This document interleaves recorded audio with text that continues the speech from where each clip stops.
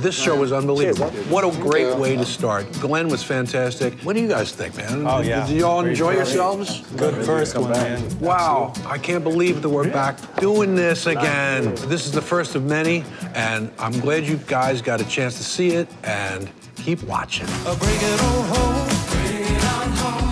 Bring it back home to my house. Bring it on home. Bring it back home. Bring it back home. Woo!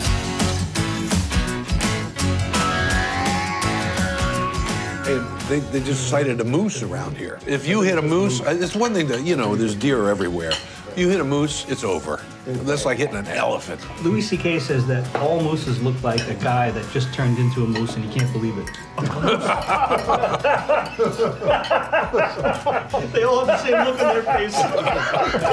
That's the sort of the last thing you want to be, is a moose.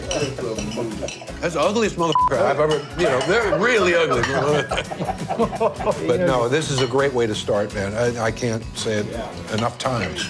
What a great way to Sitting here with two great songwriters, we're talking about moose. We're talking about moose, man. Of all the shit, people are like, man, you sitting there with Glenn and you don't ask him anything about moose. Well, we did ask some things. We asked him about moose. We had a serious conversation. We were talking about chordal patterns and influences. And then you got to get to the moose.